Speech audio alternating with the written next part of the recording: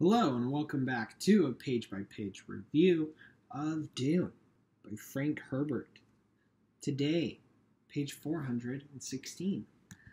We'll ended page 415 on a high note, and we continue that high note of victory and of overcoming overwhelming odds in reviewing pages. Also, Dune continues. Page 415 was not page 416. And that's a good thing. It's good to be different at times.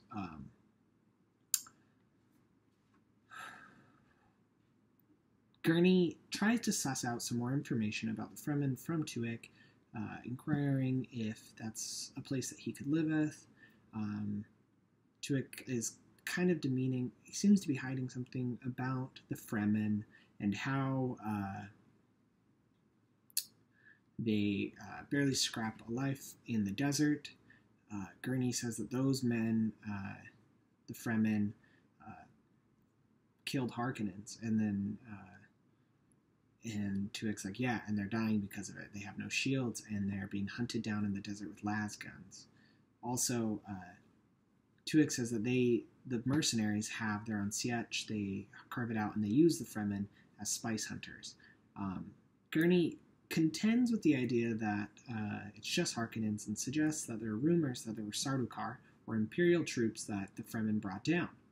And we see him insinuating that the Sardaukar are using las guns in excessive force, a pogrom, to kill the Fremen, which is too wasteful for a Harkonnen band. And so it's alluding to the fact that the Sardaukar are trying to purge this fighting force that was strong enough to stand up to them, something that we had learned in the past that if Leto had been able to harness, would have given him one of the strongest fighting forces in the universe.